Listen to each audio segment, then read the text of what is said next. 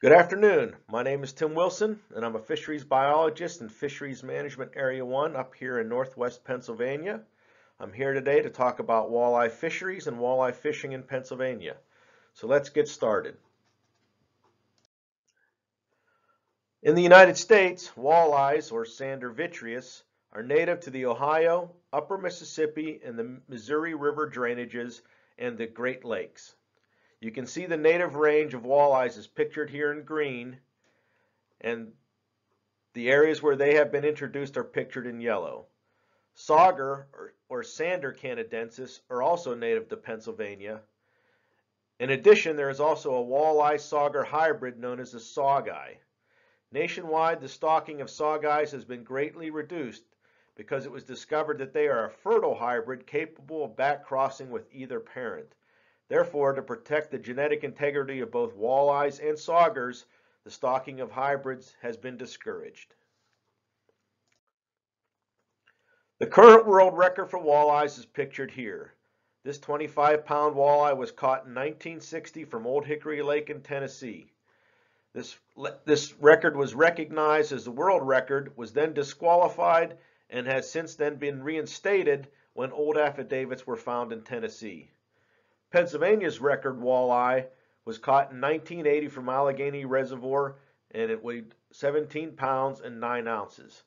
Of all the walleye records in the United States, Pennsylvania's is the 9th largest. And currently, 44 of the 50 states and 8 of the 13 Canadian provinces recognize a record for angler-caught walleyes. Walleye management in Pennsylvania is guided by specific walleye management plans. The first plan was published in 1988, and it standardized how the Pennsylvania Fish and Boat Commission stocked and managed walleyes. The next plan was adopted in 2011 with the goal of evaluating all walleye stocking in Pennsylvania, especially those fish stocked in flowing waters. These evaluations were undertaken to ensure that the Pennsylvania Fish and Boat Commission was using anglers' dollars wisely by only stocking walleyes in waters that showed good survival of stocked fish and created walleye fisheries desirable to anglers. The 2020 Walleye Plan update is just that. It's an update on our progress in completing the tasks set forth in the 2011 Walleye Plan, as well as suggesting some new tasks to guide walleye management into the future. The 2011 Walleye Plan is available on our website for anglers to read, and the 2020 update should be available soon. So, following the evaluations mandated by the 2011 Walleye Plan, we have reduced the number of waters we stock with walleyes. Currently, there are only 4 large reservoirs where walleye fry stockings have proven effective. These are Pymatuning Reservoir, Pymatuning Sanctuary, Allegheny Reservoir, and East Branch Clarion River Lake. Most of our stocking now is done through fingerlings. Our hatcheries produce 1 to 1.5 million fingerlings each year. These fish are 30 to 40 days old and are about 3/4 of an inch to 1.5 inches long. All waters are stocked at a base rate of 20 fingerlings per surface acre, and when surplus fingerlings are available, they're distributed according to a pre-established priority list. The 42 waters we currently stock with fry and fingerlings are represented by black stars. At the moment, we stock 40 lakes and 2 rivers with walleyes. Current and historic walleyes stockings can be viewed on the PFBC website. So which waters are the best places to catch walleyes? Our best lakes for walleyes are shown here with yellow stars. Lake Erie is not stocked with walleyes, but is in the middle of a great walleye boom, which fellow biologist Mark Hafley will talk about later today. The rest are stocked waters and provide walleye populations that should be attractive to Pennsylvania anglers. Opposite of our best fishing lakes, our best walleye fishing rivers are maintained solely through natural reproduction. In the west, the 3 rivers, the Allegheny, Monongahela, and the Ohio, provide walleye fisheries of varying densities based upon natural reproduction. The lower Youghiogheny River also contains a good walleye population. In the eastern part of the state, the best walleye river is the north branch of the Susquehanna River, which maintains an excellent walleye population strictly through natural reproduction. Aside from our best fishing rivers, there are many other waters that contain fair to low density walleye populations. In the west, the lower end of most of the tributaries to the Allegheny River contain walleyes, some through natural reproduction and some through seasonal migrations from the Allegheny River. The walleyes in the Shenango River come from stocked fingerlings that have escaped through Shenango Dam and have taken up residence in the river, providing a low-density fishery. In the east, a mix of natural reproduction and immigration produce low-density walleye fisheries in the Juniata, Susquehanna, West Branch Susquehanna, and Delaware rivers, and in the lower ends of Pine Creek, Bald Eagle Creek, and Loyalsock Creek. Occasionally, the state of New Jersey also stocks the Delaware River with walleyes. I would not classify these as destination fisheries, but these are places local anglers can occasionally expect to catch a walleye or two. Regulations governing walleye fishing in Pennsylvania can be found in the fishing summary that comes with your fishing license.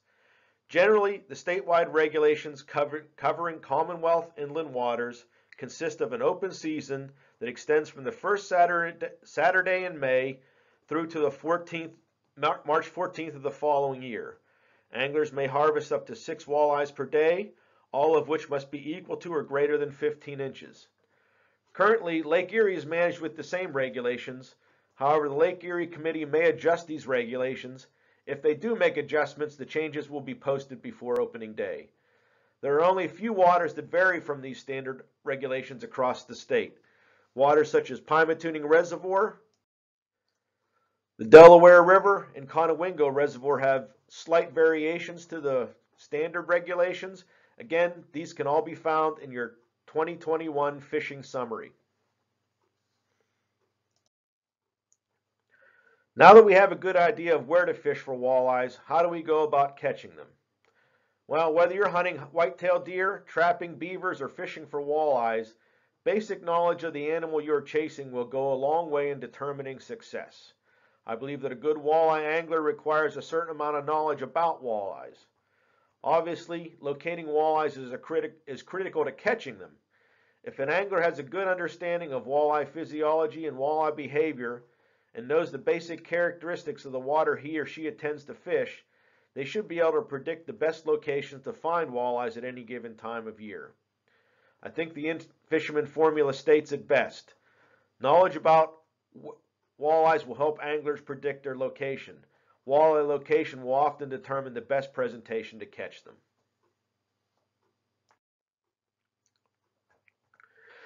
Walleyes are classified as cool water fish because of the temperatures at which they spawn, usually from the mid-30s to upper 40s. They are active year-round, including during the winter and under the ice. Their preferred temperature for foraging and growth is 68 to 75 degrees Fahrenheit. This temperature range is when they are most active and feed most often, which would then be the best time to target them. Their upper lethal limit for water temperature is from 85 to 88 degrees Fahrenheit. Water temperatures near this level suggest it would be a very poor time to target walleyes because this type of temperature stress will cause them to greatly reduce their food intake. Like most of our sport fish in Pennsylvania, walleyes require at least 5 milligrams per liter or 5 parts per million of dissolved oxygen. This really only becomes an issue during lake stratification. If you don't know if your lake stratifies, or in other words, develops a thermocline, and if you don't know if the water below that thermocline goes anoxic or without oxygen, you need to call your local PFBC biologist to learn more about your water. These factors will often determine walleye location during the height of summer. The water at the bottom of the lake might be a comfortable 60 degrees, but if there's no oxygen down there, there won't be any walleyes down there either. And finally, perhaps the most important factor of walleye physiology when it comes to angling is the tapetum lucidum, which is the reflective layer behind the retina in a walleye's eye. We'll talk more about this in a moment. Walleyes are fish eaters, or piscivorous, mainly but not exclusively. Therefore, it pays to know the forage base in the waters where you plan to target walleyes. Walleyes are demersal, which means they are generally related to bottom structure. There are certain situations where this is not the case, and we'll talk about those in a minute. Walleyes are a schooling fish, so if you catch one, repeating your presentation should produce more. Now back to that tapetum lucidum. This reflective layer behind the retina gives the walleye outstanding vision in low light, which is why they are most active at dusk, nighttime, and dawn, when their low light vision provides them a distinct advantage over their prey. This behavior is termed crepuscular.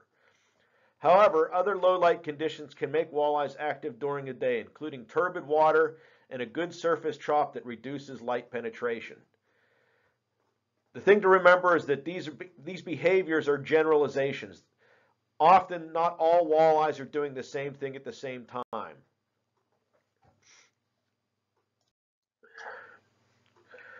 With our basic knowledge of walleye physiology and behavior, we can now use it to predict walleye location in lakes, which is the key to catching them. We know that if possible, we should be fishing during periods of low light, such as dusk, dawn, and nighttime.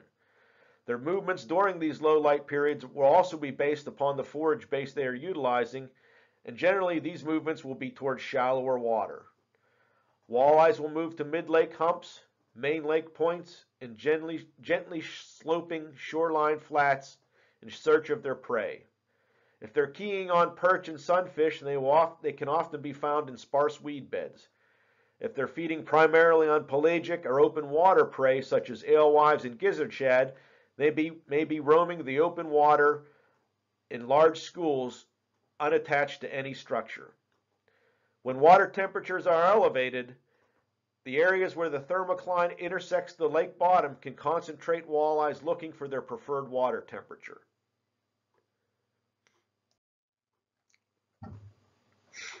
In rivers, walleye will exhibit similar behavior with movement during low light periods into shallow water areas in search of prey.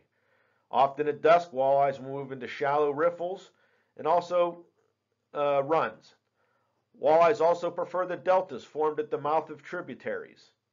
In the impounded sections of our rivers, walleyes will move to the shallow riffles below locks and dams. During daytime, walleyes will often rest in deeper pools and low current areas. They will stay in these low current areas throughout the winter, feeding and resting in these deep pools. Toward the end of winter, walleyes in rivers will move towards their native spawning areas in such as major tributaries and main river riffles that provide the right combination of clean gravel and flow. Quite often, these riffles are immediately below locks and dams in the impounded sections of our rivers. To learn about the walleye population you are targeting, there are multiple sources for good information. For specific waters, it pays to look at the biologist reports on the Pennsylvania Fish and Boat Commission website. These will have information on the size, structure, and density of walleyes and the species composition of the forage base. In addition, local fishing reports will suggest specific locations and techniques that are working. Another good source of information is your local bait and tackle shops. Remember, they want you to have success so that you will come back and buy more bait and tackle. So they generally will supply you with good information. Walleye fishing clubs or lake-specific fishing clubs consist of members that have extensive local knowledge and expertise. Joining them can connect you with experts, which will dramatically reduce the time needed to gain knowledge versus the old trial and error method.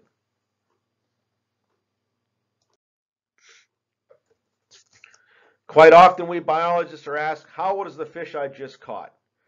For walleyes, it really does depend on where you catch it.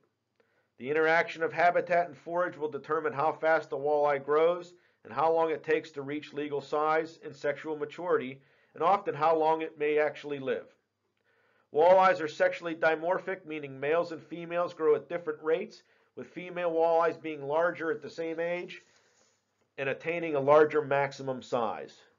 Generally speaking, slower growing walleyes live longer.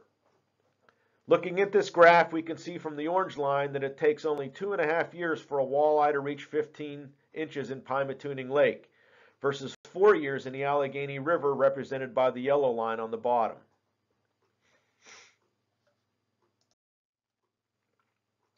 There is an entire fishing industry designed to help anglers learn how to catch walleyes.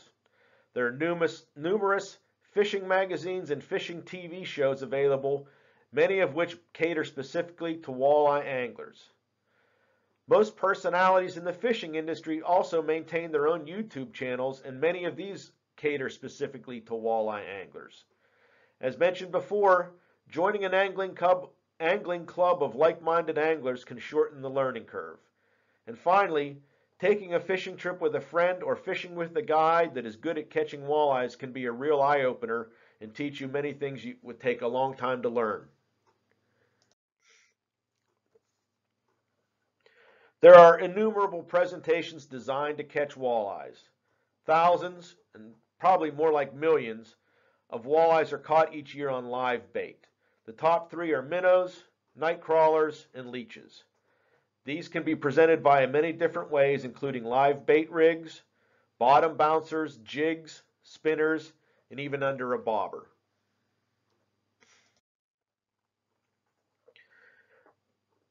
Especially for walleyes that feed on alewives, gizzard shad, and other pelagic forage, trolling can be the best presentation. With depth control provided by dipsy divers, jet divers, downriggers, or even a 3-way rig, anglers can present walleyes with brightly colored lures, spoons, and even live bait like a nightcrawler harness. For those anglers like myself that prefer a more active method of fishing, casting live bait and lures to likely walleye locations can be very productive.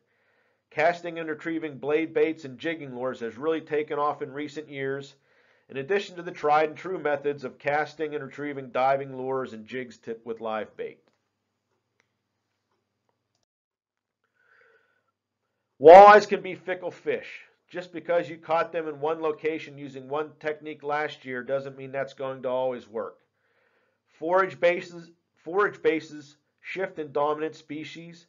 The size structure of the walleye population may change, and we know that big fish often don't act like small fish, and weather is always changing. So the best advice I can give any angler is this: if what you're currently doing isn't working, try something else. A new location, a different bait, a different time of day, but make some type of change. Try a presentation you've never tried before. You can always come back if it doesn't pan out, but make some type of change. Thank you for listening, and good luck fishing this year.